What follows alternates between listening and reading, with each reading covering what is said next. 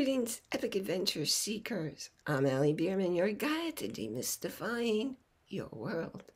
And today we have our special Pearls of Wisdom 3rd edition here on Let's Get Metaphysical, connecting heart and mind. So let's get right into it, starting with D. Wallace. So every thought, every feeling we have has an electrical frequency to it, which shoots out into the universe, which is electromagnetic.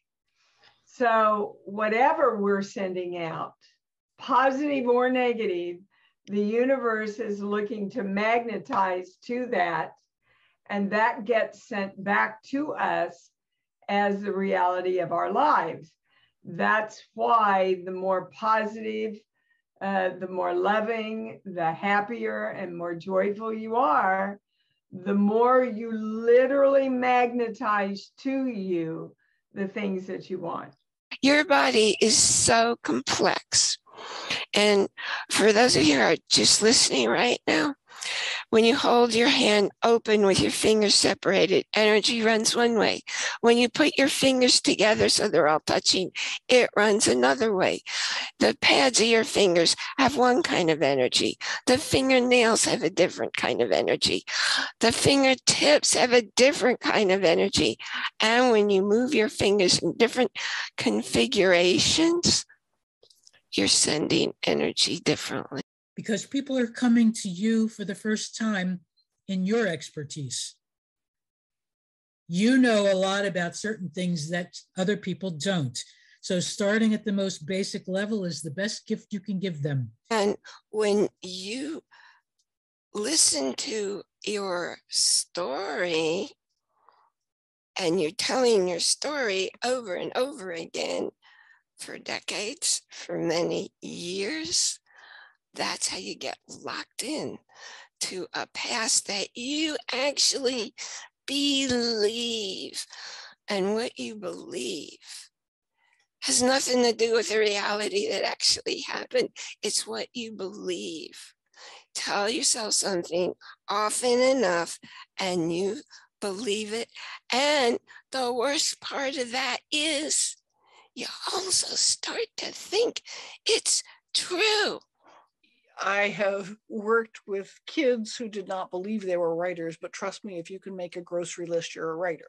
And I can help you find a way to, get your story onto paper or maybe audio instead.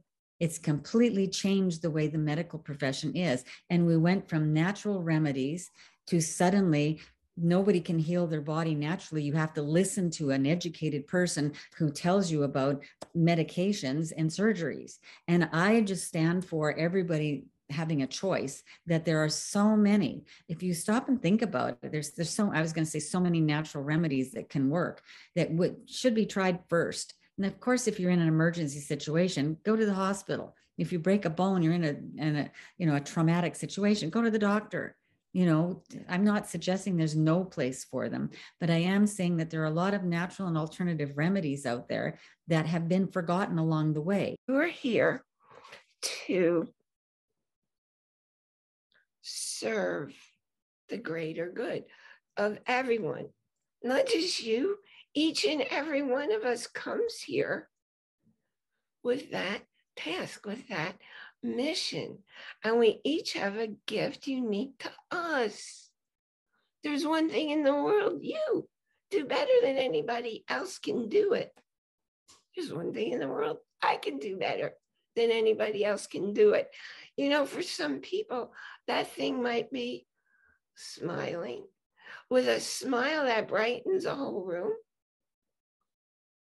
It might be having wisdom and clarity and instantly seeing a picture to know where to go to support somebody and what they need and in how they need it. There are infinitely many missions. You're in physical form, and for everybody to hear this, physical is greater than disincarnate spirits. Okay? They don't have a body, you do. And you have the vibration of helping them into light. That's why they're disincarnate. They either have lost their way into the light, or they are earthbound for some attachment. But you can help them. You know, I was always taught to help a person release suffering. I got a question for you. Take a moment and come up with your response, okay? What do you want in your life right now? What do you want? Well, I would say chances are you didn't tell me what you want. Chances are you tell me what you don't want. Am I right? You see, our natural state in life is happiness. And if you don't live in happiness, true happiness all the time, which has nothing to do with circumstances, which has nothing to do with events, which has nothing to do with anything outside of you, if you're not living in true happiness, it's because you've got all these blockades in the way of who you really are, and the fact that who you really are lives all the time, not some of the time, but all the time in true happiness. You know, and the only thing they understand is they have a pain and who's going to solve it, you know, whether it's a problem or a pain, and who's going to solve it and how you're going to solve it. That's all they care about. That's all that any consumer cares about. Yeah. But if you're not telling them how you're going to solve it, if you're not identifying their pain and that you can solve it, then you don't attract those clients. And then you say small. And I think we need to be bigger. I need light workers need to be bigger, and we should overtake the world because we're the ones that can bring the peace. I work solely with energy. I wouldn't go to anybody who doesn't. And when you're doing that, you have to be sure that the practitioner is clear. It's the first step I do, making sure the client's clear. If I'm training somebody else to do it, I make sure the practitioner is clear. So I know some really gifted people, they're not clear at all. There was one of my colleagues, every time I went to her, whatever the newest modality, whatever the newest machine was, whatever the newest philosophy was, surprise, surprise, it showed up as being present in me. That's not because it was present in me. It's because she was testing herself. Only she didn't know enough to clear it. She didn't know enough to recognize it. I had somebody else who, no matter what emotional relationship thing was going on in her life, whenever she did work on me, her issues, her relationship issues showed up in me, only it wasn't showing up in me anything except her issues. I know on occasion I've been working on somebody and I say, wait a minute, that's my energy. That's not you. And I know how to step aside, make sure that person is clear and none of my energy is going in there to influence or impact them. And then after I've cleared that out, then I can go on assisting that person. Some of the whales, gray whales in these lagoons are old enough to remember the whaling, the hunting. Wow. Yet, and they represent forgiveness because they have forgiven the human race for all of the atrocities we as a species have committed against them. And if a whale can forgive you and bring its newborn baby so that you can love on it and trust you enough with its most prized possession, how can we not forgive ourselves? Bad things happen in everybody's lives. People get hurt. They get sick. They lose their jobs. They get new jobs and they have to move away. Their friends move away. They move away. And when you are living in true happiness, your degree of true happiness determines how you get through moments and days and times and how things work or don't work. You want employees to be more effective in their work. You should allow them to enjoy their life as well. You know, they in some, I think they spoke about the Google culture a while back, where they allow their employees to go and play tennis or have a siesta in the afternoon because they come back refreshed with more energy.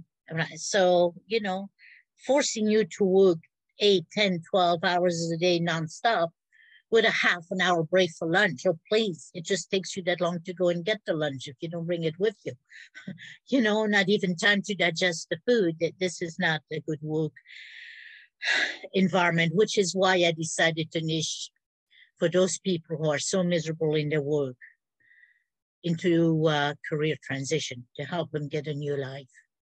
What's happening is your unconscious mind is saying, oh, there's somebody who has characteristics of that early caretaker. Maybe it was a parent, maybe it was a sibling, maybe it was a babysitter, or it was someone responsible for your care when you were a little kid. And you weren't happy about it, but you couldn't do anything about it as a little kid. So now you're going to get it right. So you're recreating that relationship. And your partner's doing the same thing.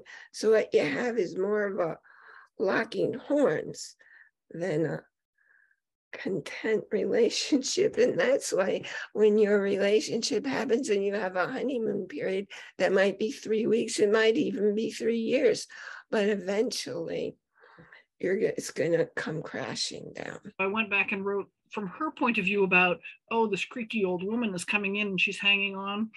And you'll understand this because right after that, I had been moving really well. I'd been using patches and all of that. I was like frozen and needing her. You know, I'm right after doing the point of view of your creaky old person, I was that creaky old person again. Better choices. Everything in life is a choice. Every big thing and every little thing, everything is a choice that you get to make. And there's no such thing as, no, that wasn't a choice. What else could I do? You still make the choice to proceed in one direction or in another direction. In that moment, I felt that, you know, very deep connection with the dragons. And it's much later, until maybe like a year or year and a half, when the dragons told me that I was speaking an aspect of the dragon's light language, and that it was being polished, you know. So ever since then, they've been very much, you know, connected with me as part of my spirit guides. And so, yeah, I do receive a lot of messages and downloads from them and wisdom. And they are just fun to be around with. And they're also very powerful at the same time, you know. And so, but yeah, that was like, that experience was, you know, amazing. Thank you for joining us here today with our 3rd edition of Pearls of Wisdom. Now you saw a little ticker tape going across each person as they appeared, giving you their name and the name of the episode, so you can go back to our website where you can listen to or watch any episode. And also, remember, join our Facebook group. Now, I have something really, really, really special for our next show. Dr. Marissa Pay, the happiness expert in the world, is the guest for our 75th very special show. You really want to be here then. And for now, remember to enjoy every moment, because nothing ever happens out there. Everything happens within you. I look forward to seeing you here next time.